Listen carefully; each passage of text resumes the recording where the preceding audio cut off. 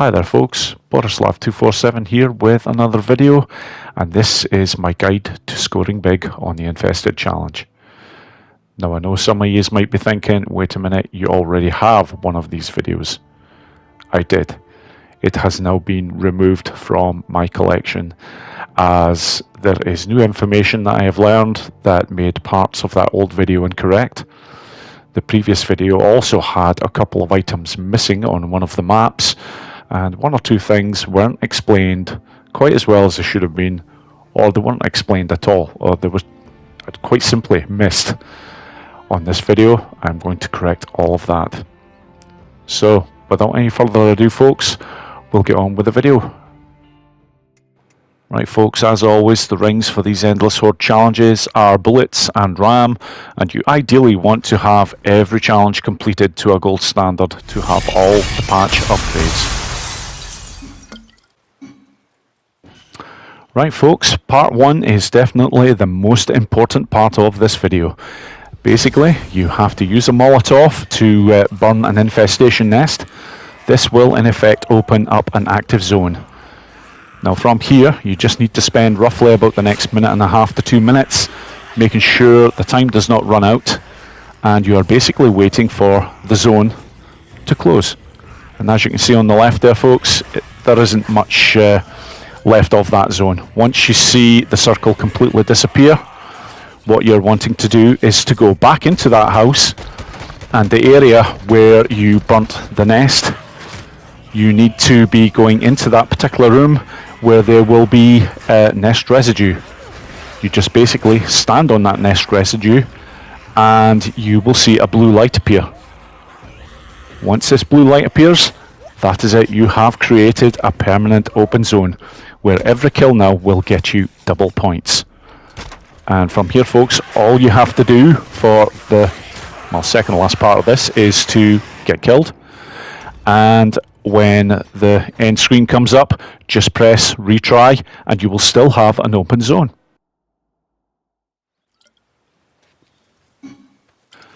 Okay folks, straight from the off I'm looking to do a number of things on the first minute of this run.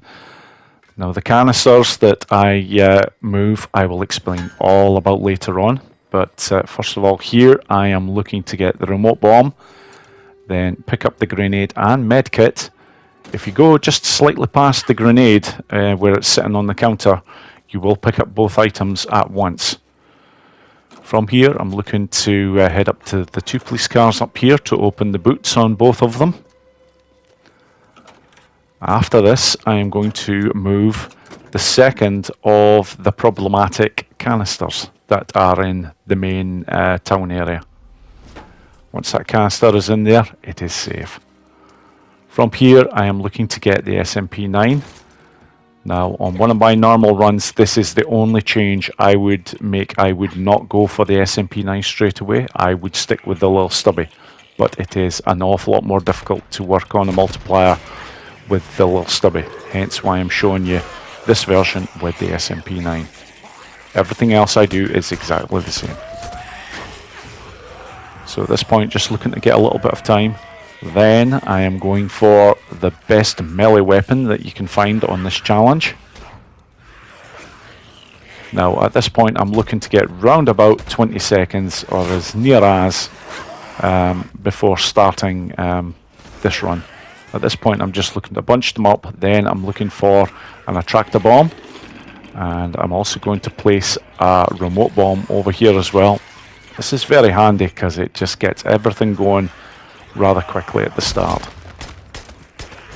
You're getting a good 20 kills from the attractor bomb. Pick off a few of the freakers as they're getting towards that point there, then set up the remote bomb which will only kill 10 at a maximum. Now from there I'm looking to come through this alleyway section. Now very important, do not hit any of the barrels or the crates. These are all endgame items, and I will explain a whole lot more about these later on and exactly why they are so important. So at this point now folks, I'm just looking to get this multiplier well on the way. Started off with a proximity bomb there, which are very nice to use, but really make sure that they're well bunched before doing this so that you get the maximum 20 kills. Now coming up here is a point where I love to use the remote bombs. It's really handy. You can climb up there, gain a little bit of stamina, and then at the same time you just have a little bit of time where you can press the button on the controller that sets off the bomb. After this, it is, yep, I know it looks bad there, but you do actually have a lot of leeway in terms of with your health. Again, another proximity bomb. Just make sure they are well away from any barrels or crates, because if they're anywhere in the proximity, they will set off the barrel and crate, and you're going to lose a lot of points later on. And again, folks, I'm going to go into great detail explaining just how the scoring goes for the barrels, crates, canisters and petrol cans. They are all endgame items. I can't stress this enough. Do not touch them.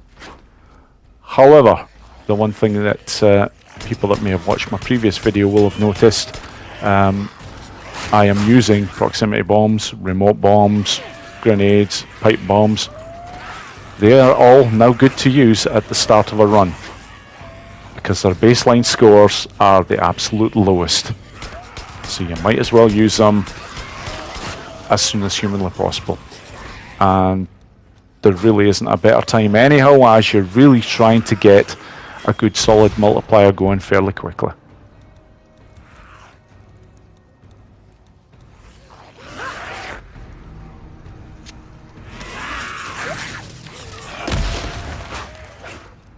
Right then folks, at this point my next priority is basically to get the last of the bullets used on the US 556, because I ideally want the IDF pop as soon as humanly possible. And here we go, I'm about to get here now. So from here now, basically I am ready to head to the main garage section. However, I don't want to go in just quite yet, just purely because I want to try and get the multiplier just a little bit more rock solid than what it currently is. And that there, folks, was a complete waste of a Molotov, because I think I get one kill.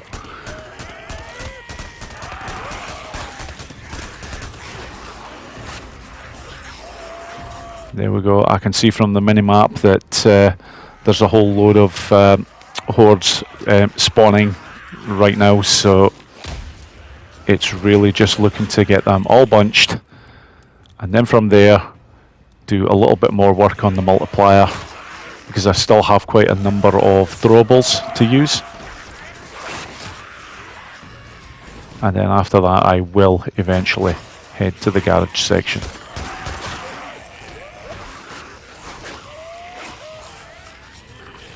But at this point I really do want the multiplier a bit more solid than what it currently is.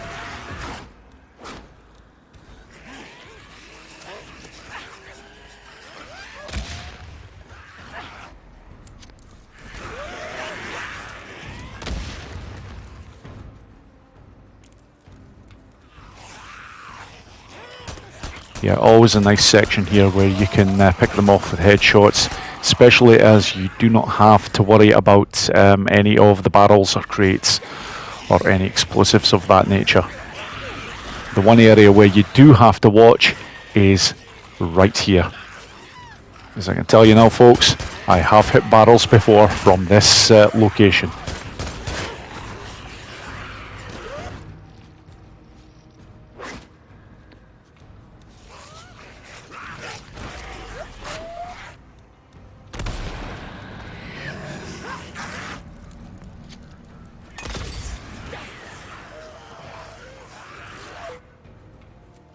Again, I know there's more hordes coming because I have seen them spawning on the map, but I'm just looking to take the time just to pick off as many freakers as I can.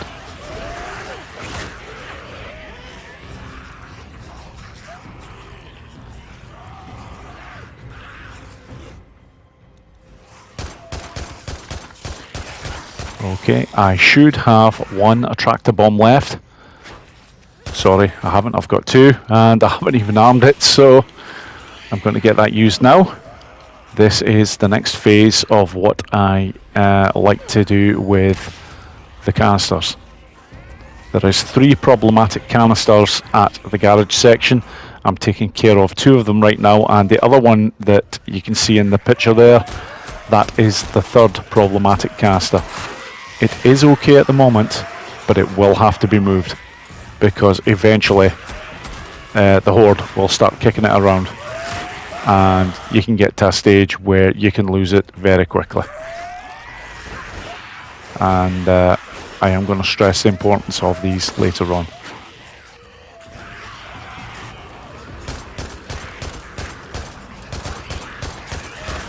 Now that was a little bit unfortunate. The door over there has opened, however you can close it. It's not stuck open for the remainder of the game.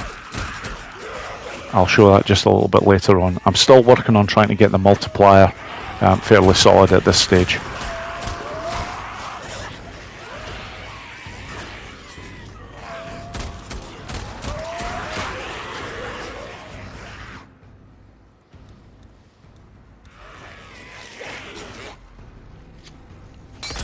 Yeah, that is a better use of the Molotov. I do still have quite a number of napalm Molotovs. There is a very specific area that I'm going to use them. I really look to get the numbers, and it's right here, folks. Because I can see more coming from both sides now. Normally, letting off a napalm from there will get you guaranteed 45 to 60 freaker kills. And that is me moving the last of the problematic canisters. So at this point I would be pretty happy. That is a job well done. That is basically the opening section taken care of. I'm now basically going to work in the garage area for quite some time in order to get that multiplier an awful lot stronger.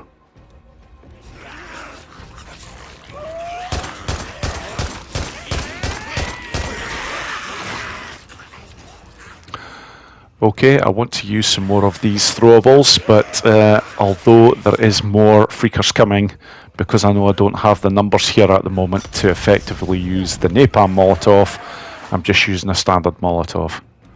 And also going to the SMP-9, because their numbers are quite thin at this point. There is no point in bringing out the heavy artillery. And also worth noting, folks, that door that is currently open, if you leave it that way over the course of an entire run, that can become quite problematic. But I've certainly got no intentions of leaving that door like that. It can be closed, which I will show very soon. But now just let's take a look. Yep, that's more like it now. I'm starting to get the numbers of freakers that I want to be using a napalm Molotov. Because using them in the right places, you can get anything from, well, you can actually get up to 70 if you use them in the correct spots. This part here should net me at least 60. And this is the point, folks, where I'm going to sort the door out as well. Just go up to it, press the square button, and there you go, job done.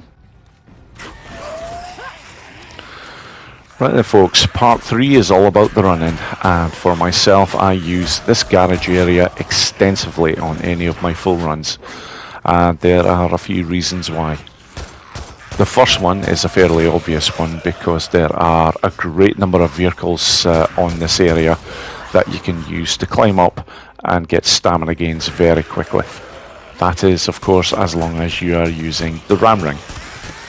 As well as this, there are a great number of areas that you can vault over as well, and for the same reason, basically for stamina gain, which you badly need considering how fast the freakers go, as you can see here. As well as this, I like this area because there are not that much in the way of explosives. You do have 3 barrels, 1 crate and 2 petrol cans in this area, but virtually none of these are in your line of sight when you're shooting the freakers. unlike the main town area. Now, I also like to use this area because it is quite a small area, which makes it ideal for keeping on top of the horde, as well as turning the horde at a moment's notice should you need to.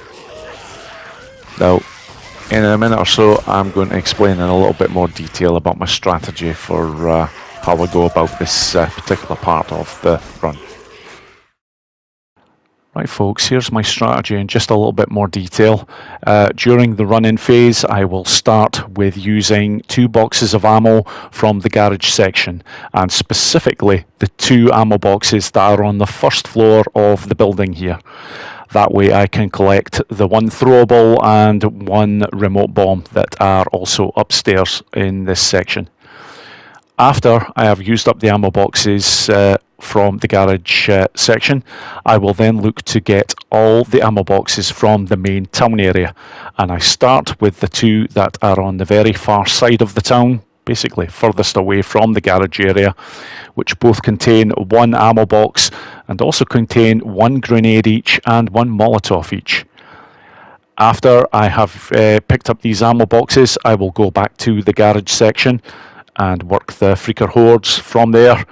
And every time I start getting low on ammunition, I will go back to the main town area, collect another 2 ammo boxes at a time, and head back to the garage again.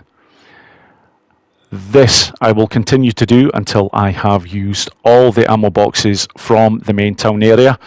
That will finally leave me with 4 ammo boxes at the garage section. And from there I can use these to build up a really strong multiplier, because at this point I don't have to go anywhere until I am ready to start the endgame phase. And when it does get to that section, folks, there are a few things that you need to know, mainly about all the items that have been saved up until this point. And that is basically your barrels, crates, petrol cans and canisters, which I'm about to go into a lot more detail in just 1 second.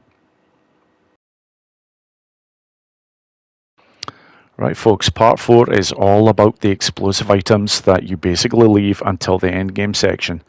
And I'm starting by showing the locations of every single canister in this challenge. There are 6 canisters in the main garage section, and there are also another 7 canisters in the main town section. Now, the reason why I'm showing all these locations is basically because the canisters are very similar to the petrol cans in that they can actually be moved. Now, the petrol cans, generally where all their locations are, will not move over the course of an entire run. However, the canisters are a different story altogether.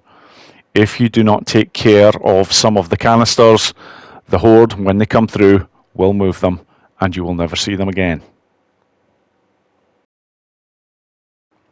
Right then, here are the locations of all 13 canisters. Now, of these 13, these 6 need to be moved. If you don't move these 6, folks, rest assured at the end of the run, when you're about to start the end game, these 6 canisters will be nowhere to be seen. Now, you don't have the luxury of being able to find them on the minimap either. They do not show up whatsoever. So really, your best bet is to get them moved as soon as possible. Now, why am I making such a big deal over the canisters? There are 13 of them, as I've already stated, and it's only when you see, and I will be showing this fairly soon, it's only when you see exactly what you can score with these bad boys at the end of a run that you realise why it is so important to have all 13 available. So for the next section of this video, folks, I'm actually going to show these 6 particular canisters and where I would normally store them over the course of a run. Right folks, canister number 1 I will always place in this area right from the very start. Canister number 2, again a very early move. Once it's in that vehicle, perfectly safe. Canister number 3, I will always move this the very first time I come back to the main town area from the garage. Now, canisters number 4, 5 and 6 can potentially be moved very quickly by doing it like this. An attractor bomb is first thrown down, then I will put canister number 4 in the pickup there. Canister number 5 I will very strategically place over in that corner, and then canister number 6 I will move over to a sign which is over on the far side here. Actually quite close to the outer bounds, but it is okay. Now, there is another option for number 6. You can place it inside the building here, where it will be perfectly safe. Right there. Right folks, there is also an array of other explosive items on the Infested Challenge, and as you can see on screen here, I have a map showing exactly where they all are. And you're basically talking 15 barrels, 6 crates, and 4 petrol cans. And all of these you're to basically save for the endgame section like you would with the canisters, because they all have the same scoring traits about them, which I am going to show in a little bit more detail. A shout out also has to go to Horde Slayer for basically bringing to my attention that in a previous video I didn't show this information at all, and so I'm going to make sure that certainly isn't going to be the case with this video, because it really, the devil really is in the detail when it comes to the scoring for these particular items, and I'm going to show you right now just exactly why they are worth keeping until the very end of the run. Right folks, I'm going to start by showing just how effective these canisters actually are in the endgame section, as well as the ideal way to use them. I like to drop them from height, get out a gun quickly, and then one shot, and that's it done. 15 kills there that I scored, but this is where all the extra comes in. Just watch the screen. Pause it right there folks. As you can see, the multiplier went up by 4. That is because I actually got 4. It shows on screen explosive kills. They are actually, in effect, burning kills that take place after the main explosion.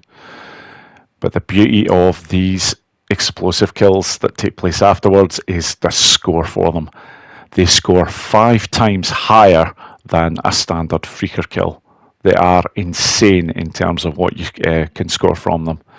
Not only that folks, but you also get a zone bonus as well for each one of these freakers that are killed afterwards. So for those 4 freakers that I got with the burning kills there, I got 615,000 alone for those. And the one canister in total got me just shy of 1.5 million. That is why I rate the canisters so highly and keep them until the end of the game. Right folks, here's the sort of damage you can do with the barrel kills. On this occasion I get just over 1 million for the initial explosion, and wait for it, there you go, another 7 kills through burning kills, even though they show up on screen as explosive kills. On this occasion, as you can see, they're worth 133,000 points per freaker, which gave me just over 1 million for those 7 freakers alone, which gave me a grand total of just over 2 million for that one barrel. Right folks, petrol cans. These need to be used ideally in the same way as you would with the canisters. So I'm looking for somewhere to throw this petrol can from height, get out a gun, and one shot. Now on this occasion I get 10 kills from the petrol can. However, here is what you're waiting for, and it is, in this case, another 7 kills through explosive kills that happen after the initial explosion.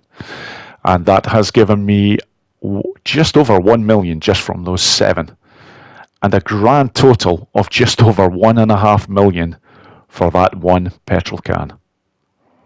Again, perfect example of why you keep all these items until the endgame section. Right, moving very quickly on to crate kills, and as you can see there, I got just over 1 million for the initial explosion. However, here comes the good stuff. And as you can see here, folks, I got 6 explosive kills, which came afterwards, and that gave me just shy of 1 million from them alone, and giving me a grand total of just over 2 million for that one crate. Now, here is some very important information that I want to pass on, because this challenge obviously is very similar to the Surrounded challenge. However, there is one big difference. The crates on the Infested challenge will get you explosive kills, which come after the initial explosion. On the Surrounded challenge, this is not the case. The crates on the Surrounded challenge will get you the maximum of 20 if there are a lot of freakers around that particular crate, but that is it. They do not start to burn afterwards, and because of this, there is simply no explosive kills afterwards. So it's actually worth remembering, folks, if you are exploding the crates on the Surrounded challenge, you ideally want to do them as soon as possible. They're not worth holding on to until the end of the game, unlike the crates on the Infested challenge, which get you some crazy scores. Right, folks, part 5 is all about the endgame, and for me the endgame starts as soon as I have picked up the last box of ammunition, because I know from this point I am really going to have to be starting to think about collecting other weapons very soon. Now, as you can see on screen, folks, I've included a map of exactly where all the weapons are that you can get on this challenge, as well as the melee weapons as well. But to be honest, folks, the only two that you need concern yourself with are the superior metal axe and the fire axe, because the others are absolute rubbish.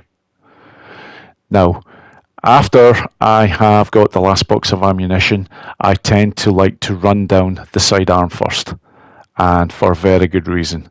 Because before starting on taking out the barrels and crates especially, there is one very special weapon that I like to have for the job, and I'm going to show it in just 1 second. And it's the PDW, folks. Now, the reason I choose this gun for taking out the barrels and crates is a very simple one. Just look at the bullet penetration that this gun has. It is insane. Basically, if you are close enough to the freakers and you're not aiming at a torso, you can actually go through 4 freakers with 1 bullet with this bad boy, which makes it the ideal weapon, because more often than not, when you are trying to shoot a barrel or a crate, you are going to have freakers in the way, and you ideally want something that is going to go through them. Right, folks, I'm just going to show a couple of examples of this bad boy in action, as it really does make the endgame section so much easier in taking out the barrels and crates. Just like that. Right, as well as this, folks, you will notice at the beginning of the game you have 3 attractors available to you. I like to leave them all and use them in the endgame section on these 3 particular areas. This one in particular is very handy to use an attractor on, as it is about the only safe way that you can get a group of the freakers near that crate and then get a shot off safely.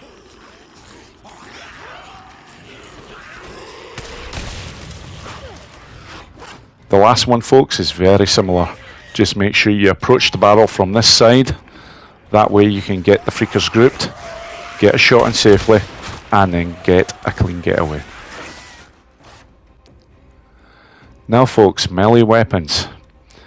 I still stand by the idea of having a melee weapon at the end of the game to use, because you do score incredible points with them. However, there was a new strategy that was suggested to me by a fellow gamer, Horde Slayer again, and this idea is absolutely brilliant. It's so good, I'm going to share it with everyone. Basically, you ideally want to be using your melee weapons throughout the entire run, because this way, folks, you can potentially get an extra 150 to 200 kills. But in order to do this, you need to be able to maintain these melee weapons, and that is why I am showing you now the scrap locations in order to maintain these weapons. There are 3 vehicles that you can raid for scrap, as well as 3 corpses, and I'll show you where these all are. Now, as well as this, folks, it's well worth noting that I mentioned at the very beginning of the game about wanting to have gold standard on other challenges in order to get the benefits of the patches. You ideally want a gold standard on the outride challenge in order to get 40% extra melee durability. Now, folks, a couple of extra tips to show here. Canister drops. You can actually do a straight canister drop by simply stopping, selecting a weapon, and there you go. You can drop a canister or a petrol can nice and easy. Very handy for setting them up in other areas. Now, the little stubby. This awful weapon can actually be of use in getting a good amount of kills if you use it correctly. And I'm about to show this. This is the only weapon where I would recommend you shooting from distance. As you can see now, folks, I'm getting at least 2 kills every time. Never go for the front of the pack unless you are well away from them. Here as well, just make sure, ideally you want a height advantage as well, and then every time you will get at least 2 kills with this weapon. Right, folks, this video is now just about done, but I just wanted to recap on the most important points of this Infested video. The first one is by far the most important. Create an open zone before starting a run. This is very simply because once you create an open zone, you are effectively scoring double the amount of points for every kill that you make in the entire game. Number 2, establish a good multiplier. I show at the very beginning of this run how important it is to get a good multiplier going, but it is now so much easier to do because you have all your throwables, remote bombs, etc. that you can use. In a previous video, I always said do not use these until the end of the run. That's no longer the case. Use them at the beginning of the run. Much handier to get your multiplier going very well, and it's not going to impact badly upon your score. In fact, it's going to help your score because these are the lowest form of scoring items. Number 3, use the garage area extensively throughout a run. I choose to do this because basically it makes the run, which is quite a long one at the best of times, so much easier because you really have your options wise in terms of directing the horde is very easy. You're just running around the garage area, and if they do happen to be coming at you from both sides, it's no problem. You have enough area sections where you can turn the horde very, very easily. Now, the last point, using the PDW to take out the barrels and crates in the endgame section. There are another number of weapons that you can use, folks. There are sniper rifles, etc. I just feel the PDW is the best gun for the job. And if you follow everything that I have shown on this video, folks, I guarantee you, you will get a high score. And that's pretty much about it, folks. All I can say is thank you very much for watching the video, and I hope you all enjoyed it. Take care.